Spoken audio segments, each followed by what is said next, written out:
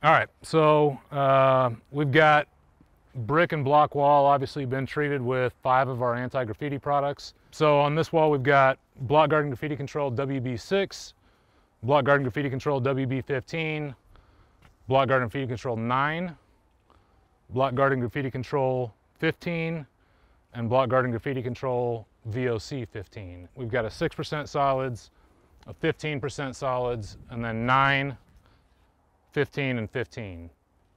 So 5 different flavors of it. So this should give us a pretty good illustration, kind of the difference between them and how they perform. Products were all applied 2 wet on wet coats as per the product data sheet. Product I'm going to apply here is just our standard graffiti remover.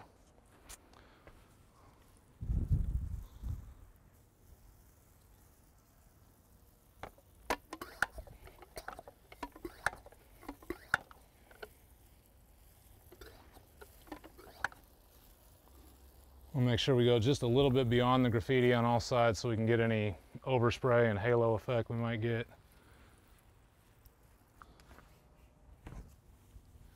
So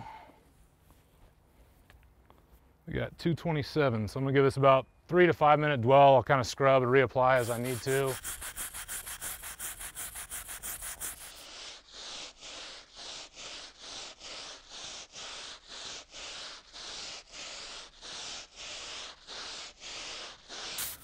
So if you see it starting to dry at all in any spots, we'll definitely want to reapply, keep it wet. We don't want that graffiti to redeposit right on the back of the surface and get a chance to bond again.